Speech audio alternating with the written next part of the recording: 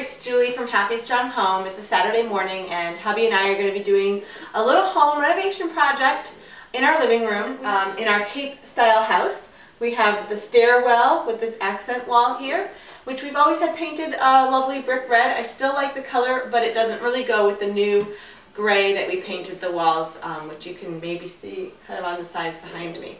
So we're going to do something a little different. What we're doing is we've partnered with a company called TimberChic, and they make a wooden, a real reclaimed wood that you simply adhere to your wall to create a new surface.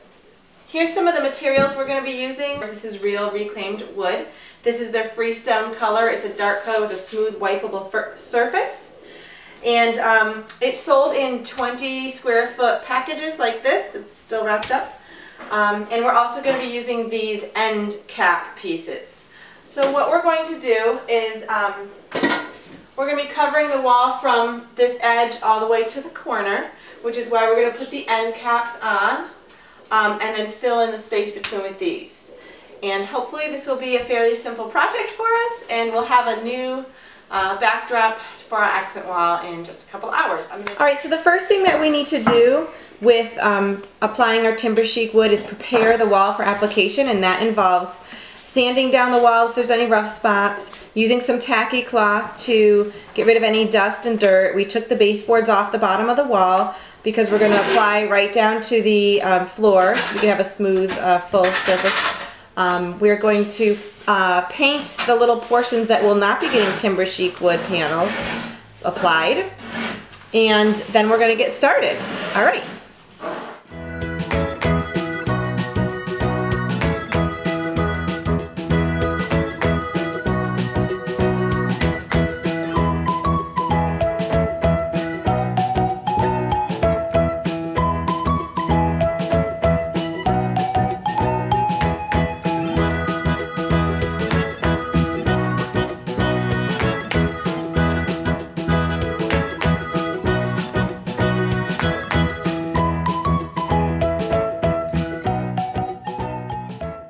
So one of the things we like to do before we adhere the wood to the wall is make sure we match the grains up and see how we like the look of the boards that are going to be next to each other, because we don't want to have tons of dark boards next to each other. We want to intersperse the lighter and the darker boards. We don't want to have tons of knot holes near each other. We want to kind of spread those out as well. And then you just remove the adhesive and put it up flush. I'm going to go really close here.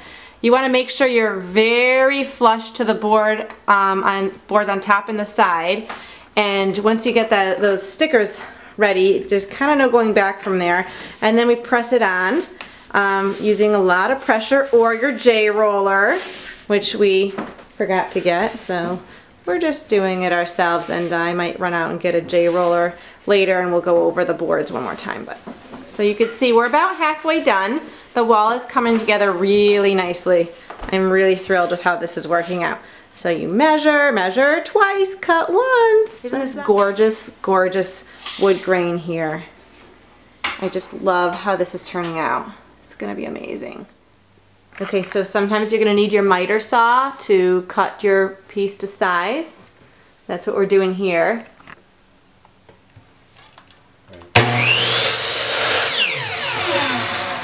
And now you have a piece that's going to fit into your section here.